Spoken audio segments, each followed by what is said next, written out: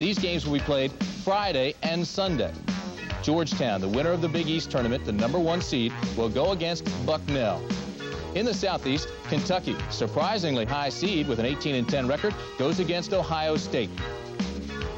Kansas, led by Danny Manning, goes against Washington if Washington should win the Pac-10 today. If not, it will be Houston. Right now, the score in that game, UCLA leads it 61-53. They're in the second half. 9 minutes remain.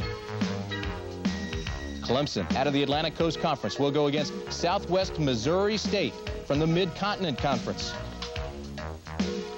Now in Birmingham at the Civic Center, these games will be played Thursday and Saturday, March 12th and 14th. Providence, first appearance since 1978. Alabama-Birmingham, the winner of the Sun Belt, is the 11th seed.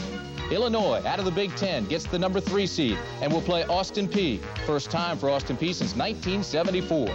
In the Southeast, congratulations to the Privateers. A marvelous season. Their first trip, Division I, to the NCAA. Will play BYU.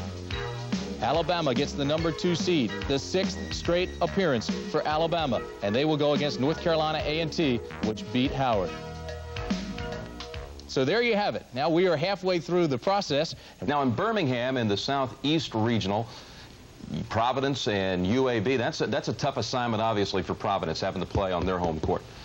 They'll get a week to rest up a little bit. They couldn't handle 2 nights in a row in the Big East Tournament, but it's a very, very good club. New Orleans, the host of this year's Final Four, that's a team a lot of people like with Liddell Eccles down there.